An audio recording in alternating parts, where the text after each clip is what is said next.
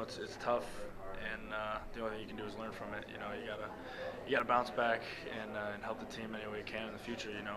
Just gotta learn from your mistakes. And it's a kick that I need to make, and it's a kick I can make, and a kick I should make, and it's on me.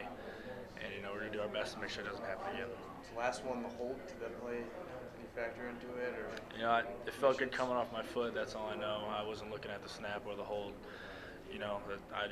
I just know how it felt coming off my foot, and it felt good. Just got a little right on me, and I gotta put the ball through the upright. Simple as that. Were you worried about getting hit with a snowball when you were approaching? They were throwing snowballs, but that's not something I need to focus on. I need to focus on my job, and today I didn't do my job, and cost the team a W, and we're gonna do our best to make sure it doesn't happen again.